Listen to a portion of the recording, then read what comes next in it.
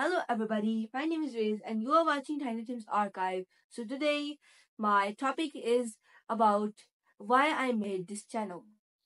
So first of all, in my good old days, I used to be a YouTuber that uploads drawing, means I upload drawings and so many things like cars, stickers and like this. But the subscribers was not getting very well because my subscribers was like 16, 17, 20, 24.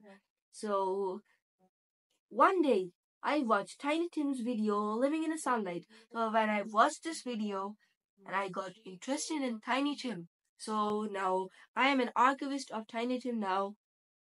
I archive Tiny Tim's video from cassettes and 16 films like videotapes. So soon I will upload so many rare videos because I have got so much bunch of videos of Tiny Tim and they are very rare and never seen before.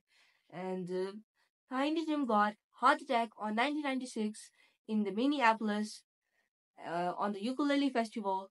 He got heart attack and his last words was Miss Sue was asking that are you okay? He said no, I am not. Then he died.